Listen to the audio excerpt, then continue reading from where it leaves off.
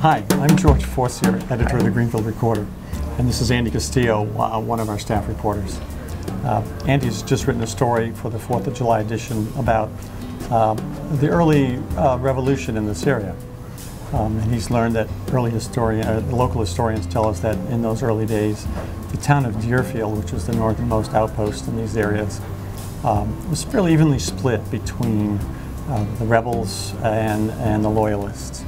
Do you want to explain it more, Andy? Yeah, so this was a year before the American Revolution started in 1775, and the people in power in Deerfield, the minister, the lawyer, they were all heavily Tory. They really threw their weight behind the British.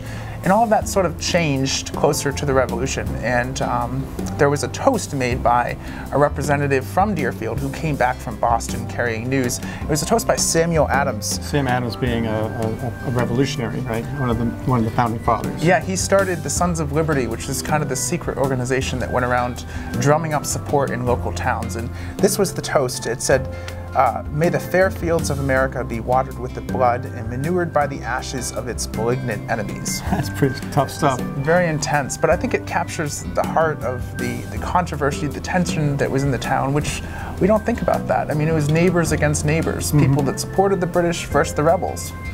Amazing when you think about it in those terms.